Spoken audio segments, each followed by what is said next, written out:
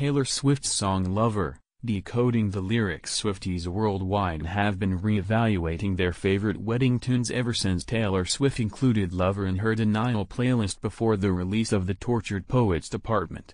Swift, now 34, unveiled the title track of her seventh studio album as a single a week before the full record dropped in August 2019. She reminisced about the song's creation, recalling a late-night session in Nashville when she stumbled over to the piano. "I've been thinking for years, God, it would just be so great to have a song that people who were in love would want to slow dance to," Swift revealed to the New York Times in December 2019.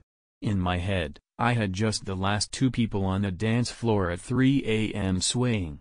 At that time, Swift was in a 3-year relationship with Joe Alwyn, although she kept details about their romance private, leaving fans to speculate if Alwyn was the muse behind Lover. The song's lyrics, especially lines like "I've loved you 3 summers now, honey, but I want 'em all," fueled rumors of engagement or secret nuptials, although these turned out to be false.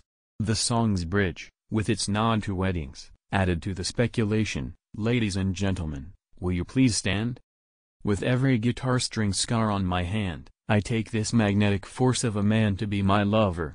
Swift shared her pride in these lyrics during her NPR Tiny Desk concert, highlighting their personal significance amid her catalog of breakup songs and reflections on life's struggles.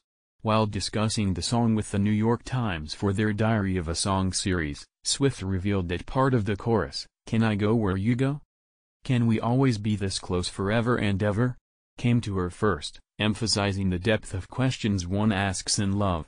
The narrative around Lover as more than just a love song intensified in April 2023 trace when news broke of Swift and Alwyn's split.